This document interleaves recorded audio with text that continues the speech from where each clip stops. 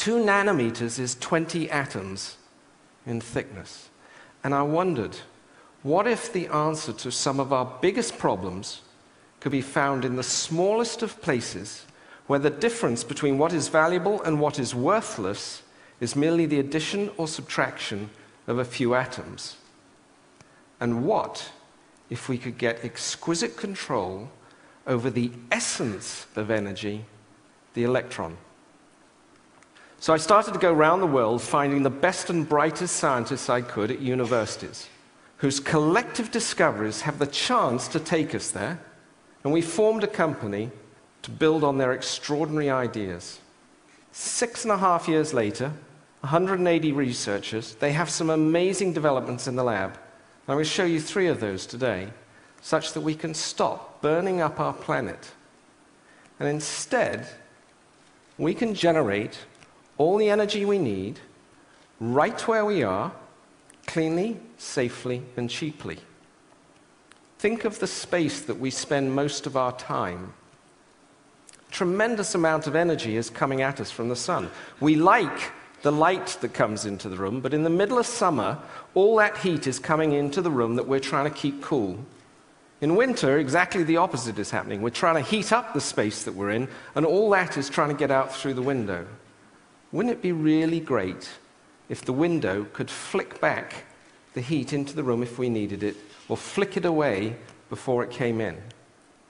One of the materials that can do this is a remarkable material, carbon, that has changed its form in this incredibly beautiful reaction, where graphite is blasted by a vapor, and when the vaporized carbon condenses, it condenses back into a different form.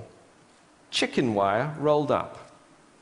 But this chicken wire carbon, called a carbon nanotube, is 100,000 times smaller than the widths of one of your hairs. It's 1,000 times more conductive than copper. How is that possible?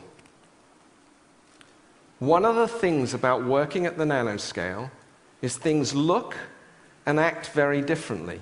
You think of carbon as black.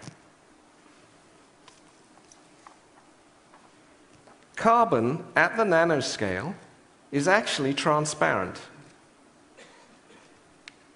and flexible.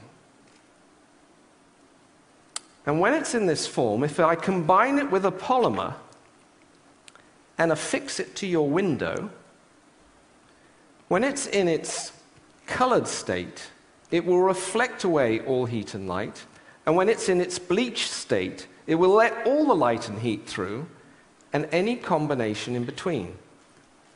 To change its state, by the way, takes 2 volts for a millisecond pulse. And once you've changed its state, it stays there until you change its state again. As we were working on this incredible discovery at University of Florida, we were told to go down the corridor to visit another scientist. And he was working on a pretty incredible thing.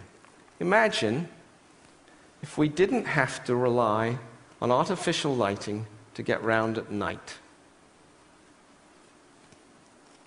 We'd have to see at night, right? This lets you do it. It's a nanomaterial, 2 nanomaterials, a detector and an imager. The total width of it is 600 times smaller than the width of a decimal place. And it takes all the infrared available at night, converts it into an electron with a space of 2 small films, and is enabling you to play an image which you can see through.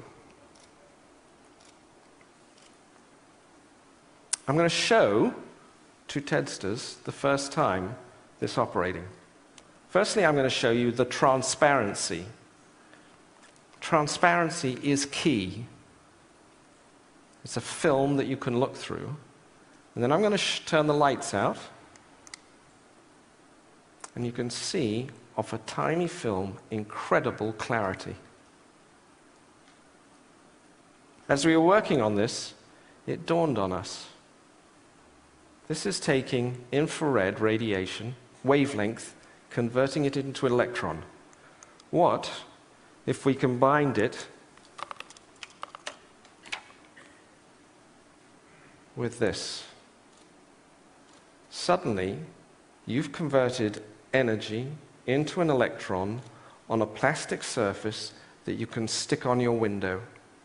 But because it's flexible, it can be on any surface whatsoever. The power plant of tomorrow is no power plant. We talked about generating and using.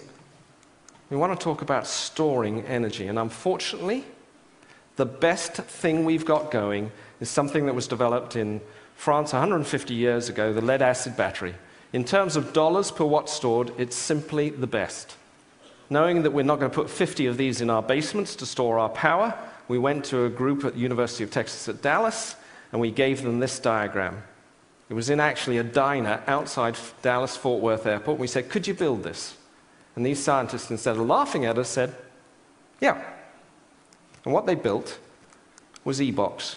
E-Box is testing new nanomaterials to park an electron on the outside, hold it until you need it, and then be able to release it and pass it off. Being able to do that means that I can generate energy cleanly, efficiently, and cheaply right where I am. It's my energy. And if I don't need it, I can convert it back up on the window to energy, light, and beam it, line of sight, to your place. And for that, I do not need an electric grid between us. The grid of tomorrow is no grid. And energy, clean, efficient energy, will one day be free. If you do this, you get the last puzzle piece, which is water.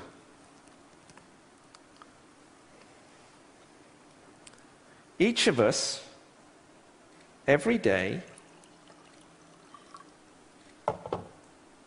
need just 8 glasses of this, because we're human. When we run out of water, as we are in some parts of the world, and soon to be in other parts of the world, we're going to have to get this from the sea.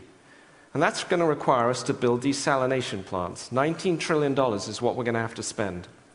These also require tremendous amounts of energy. In fact, it's going to require twice the world's supply of oil to run the pumps to generate the water. We're simply not going to do that. But in a world where energy is freed and transmittable, easily and cheaply, we can take any water wherever we are and turn it into whatever we need. I'm glad to be working with incredibly brilliant and kind scientists, no kinder than many of the people in the world, but they have a magic look at the world. And I'm glad to see their discoveries coming out of the lab and into the world. It's been a long time in coming for me. 18 years ago, I saw a photograph in the paper. It was taken by Kevin Carter, who went to the Sudan to document their famine there. I've carried this photograph with me every day since then. It's a picture of a little girl dying of thirst.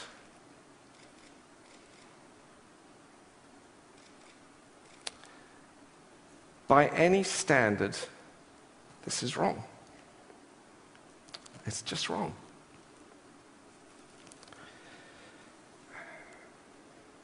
We can do better than this. We should do better than this. And whenever I go round to somebody who says, you know what, you're working on something that's too difficult, it'll never happen. You don't have enough money. You don't have enough time. There's something much more interesting around the corner. I say, try saying that to her. That's what I say in my mind. And I just say, thank you, and I go on to the next one. This is why we have to solve our problems. And I know the answer as to how is to be able to get exquisite control over a building block of nature, stuff of life, the simple electron. Thank you.